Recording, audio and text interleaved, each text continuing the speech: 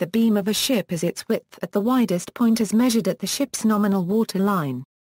The beam is defined as a bearing projected at right angles from the fore and aft line, outwards from the widest part of ship.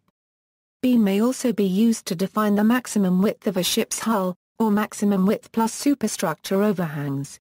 Generally speaking, the wider the beam of a ship, the more initial stability it has, at expense of reserve stability in the event of a capsize, where more energy is required to right the vessel from its inverted position.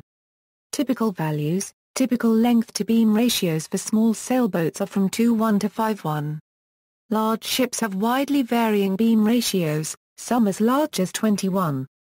Rowing shells designed for flatwater racing may have length-to-beam ratios as high as 31, while a coracle has a ratio of almost 1:1, it is nearly circular.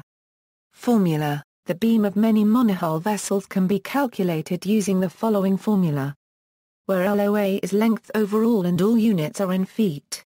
Some examples: for a standard 27 AFT yacht, the cube root of 27 is 3, 3 squared is 9 plus 1 equals 10. The beam of many 27 AFT monohulls is 10 AFT. For a Volvo Open 70 yacht, 70.5 to the power of 2/3 equals 17 plus 1 equals 18.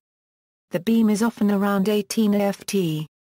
For a 741 AFT longship, the cube root is 9 and 9 squared is 81, plus 1. The beam will usually be around 82 AFT, for example Suwamax. As catamarans have more than one hull, there is a different beam calculation for this kind of vessel. BOC stands for beam on centerline. This term is typically used in conjunction with LOA.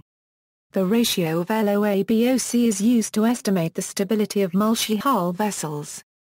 The lower the ratio, the greater the boat's stability. The BOC for vessels is measured as follows: for a catamaran, the perpendicular distance from the centerline of one hull to the centerline of the other hull, measured at deck level.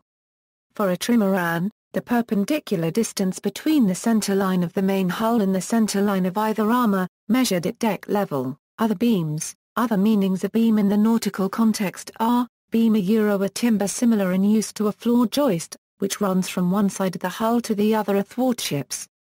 Carlin a similar to a beam, except running in a fore and aft direction. Notes. References: Haler, William B. Kiva, John M. American Merchant Seaman's Manual. Cornell Maritime Prairie. ISBN A0-87033-549-9. Turpin, Edward A. McEwen, William A. Merchant Marine Officer's Handbook. Centreville, Maryland, Cornell Maritime Press. ISBN A0-87033-056XA.